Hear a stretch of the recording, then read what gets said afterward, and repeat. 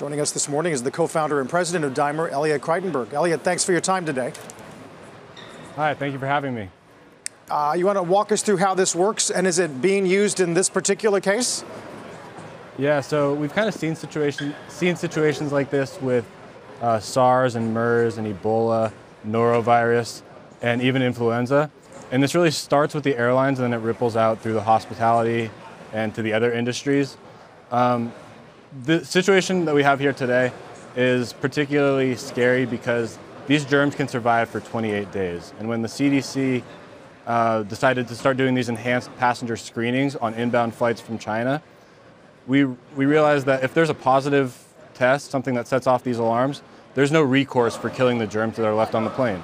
And when these germs can survive for 28 days, we really need a way to disinfect the airplane, because when people are traveling, they're going all over the place. What's the efficacy? How long does it take, and how much does it cost? Okay, so we're using UVC lights just like they use in hospitals. Our background is in healthcare, so we really became familiar with this technology in hospitals. And we really just reapplied it to the airline space. Our unit fits like a puzzle piece in the airplane cabin, and we're able to blast all the high-touch surfaces with strong doses of UVC light. There are known dosages required to achieve 99.9%, 99.99% reductions of viruses, which is particularly what we're focused on airplanes. And we know that those doses are very easily achievable with not only the GermFalcon, but also our other machines. Elliot, I want to go back to this point you just made, because it's pretty shocking. I bet a lot of people don't realize this idea that there's no real infrastructure for infection prevention efforts on planes. Given that fact, what are the conversations you're having with airlines right now? Are some of these potential customers buying your machines and already starting to deploy them? So right now we're deploying our machines as a service for free, because we want to be part of this emergency response effort. This is also kind of a two-pronged pilot that we're doing, because this is also a good opportunity for us to prove to the airlines that this can be a long-term solution.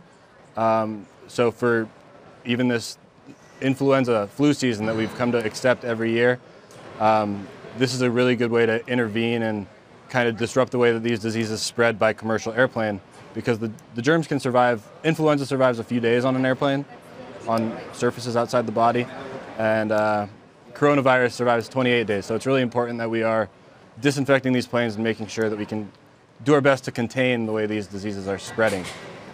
Elliot, it looks like part of the argument that you're making for the cost effectiveness of this is the cost per seat. I believe you've got a 9 cents on it. I can see it in a time like this. It's easier to make the argument, absolutely. Scan the plane using UV to get rid of these germs. But how about just the normal course of travel, even when it's not flu season? Is that part of your calculation on cost per seat, that every single time that the plane changes over, one of these machines would have to scan it?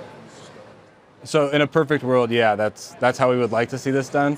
But I think if we're doing it on a once per day basis, that really is a much better situation for passengers.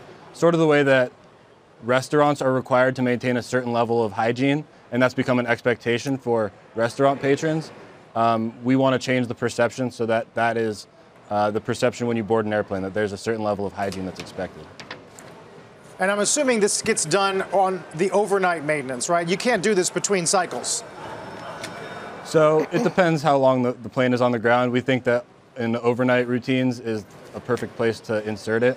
But if somebody were to use the motion sickness bag that the airlines are so kind to provide, it may be worth running this up and down the aisle real quick, because we don't know if that's motion sickness or if it's norovirus. All right, Elliot, thank you. Interesting angle as industries of all kinds try to address this problem.